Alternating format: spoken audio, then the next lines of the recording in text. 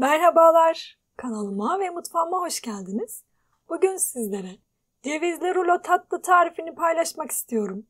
Misafirlerinize, sevdiklerinize çok kolay hazırlayabileceğiniz nefis bir tatlı oluyor. Mutlaka deneyin. Şerbeti için tencereye 2,5 su bardağı toz şeker, 2,5 su bardağı su, 1 dilim limon alıp şeker eriyene kadar karıştıralım.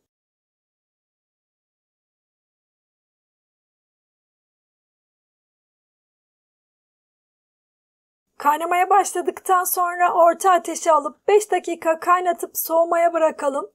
Hamuru için oda sıcaklığında 100 gram susuz bitkisel yağ kullanıyorum. Eğer isterseniz tereyağı veya margarin de kullanabilirsiniz. 1 çay bardağı sıvı yağ, 1 tane yumurta, 2 yemek kaşığı yoğurt,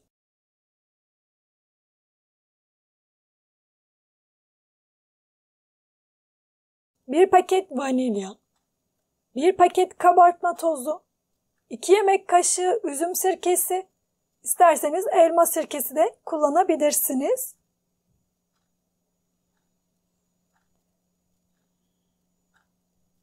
Sıvı malzemeleri karıştıralım. Yarım su bardağı irmik,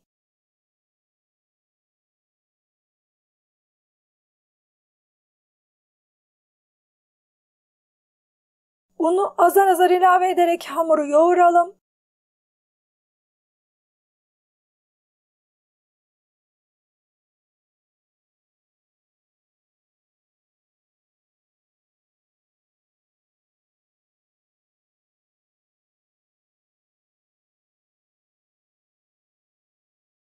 Toplamda 3 su bardağı un kullandım.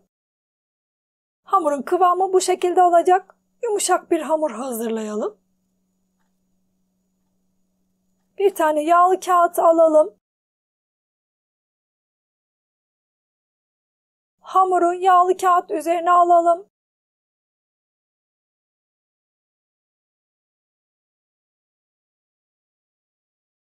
Tekrar üzerine yağlı kağıt alalım. İki yağlı kağıt arasında çok kolay açabilirsiniz.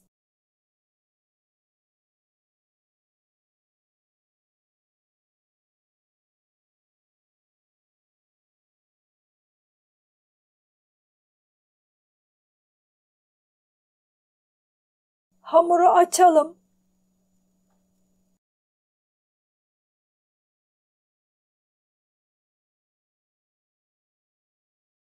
Dikdörtgen şekil veriyorum.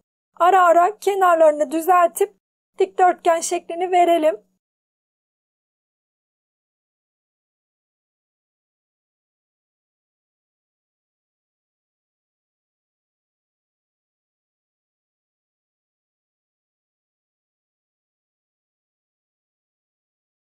Bu şekilde dikdörtgen açarsanız kenarlarını kesip düzeltmek zorunda kalmazsınız. Böylece hamurunuz da artmamış olur. Yağlı kağıt büyüklüğünde dikdörtgen olacak şekilde açıp hazırladım.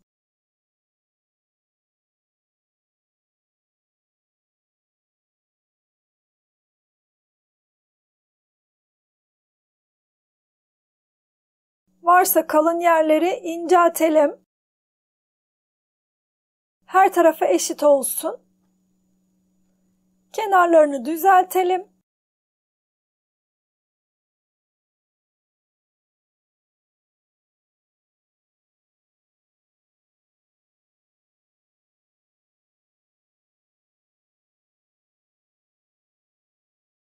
Üzerinden yağlı kağıdı alalım.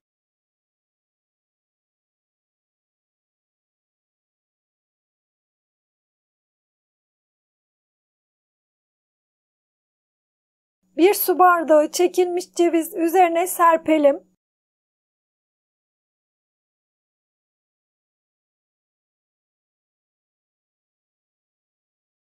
Cevizler ince çekilmiş olsun. Çok fazla iri olmasın. Çok aşırı ince de olmasın.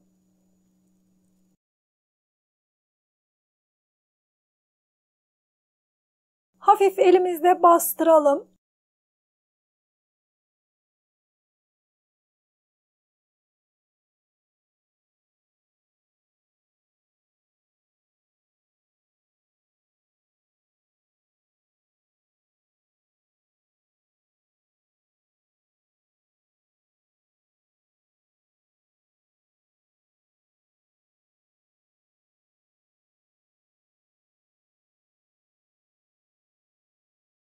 İkiye bölelim.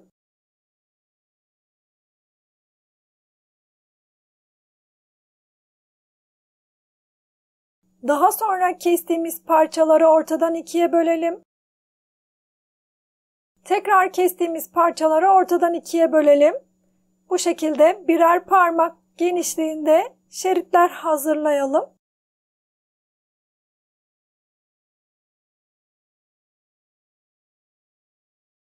Videoda görüldüğü gibi saralım.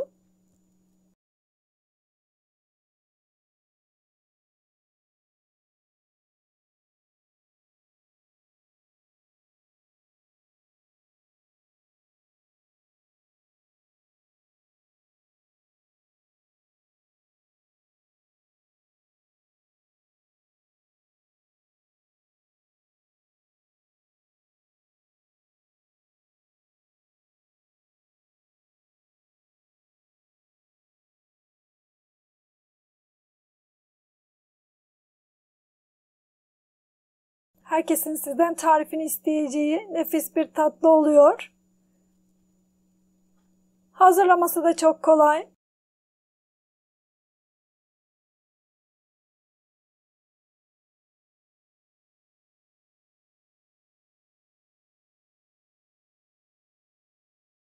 Hazırladığımız rulonun açık kalan kısmını hafifçe elimizle bastırıp kapatalım.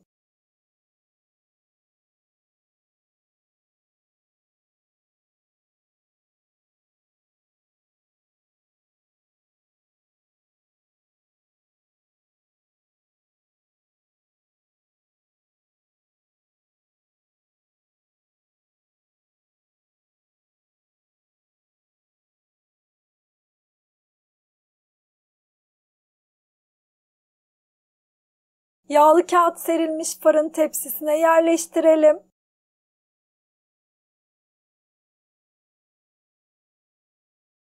Önceden ısıtılmış 160 derecelik fırına verelim.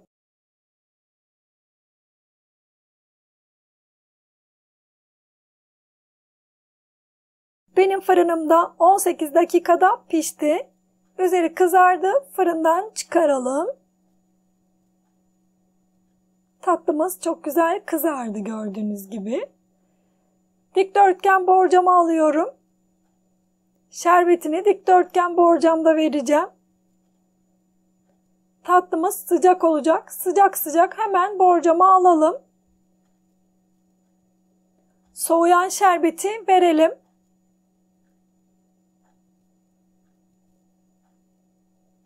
Tatlımız sıcak. Şerbetimizi de soğuk olarak veriyoruz.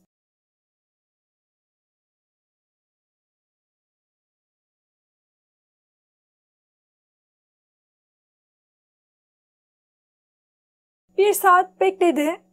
Bir saat bekledikten sonra tatlıyı çevirelim. Bu şekilde şerbetini daha kolay çekmesini sağlayacağız. Aynı gün içerisinde servis edebilirsiniz. Bir saatte bu şekilde bekledikten sonra tekrar tatlıları düzeltelim. Yaklaşık 2-3 saatin sonunda tatlımız hazır oluyor.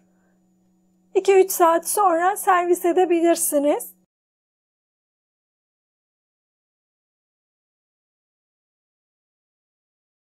Tabağa alalım.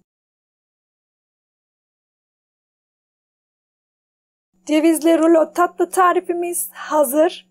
Bir tanesinin sizlere iç dokusunu da göstermek istiyorum. Deneyeceklere şimdiden kolay gelsin. Herkese afiyet olsun.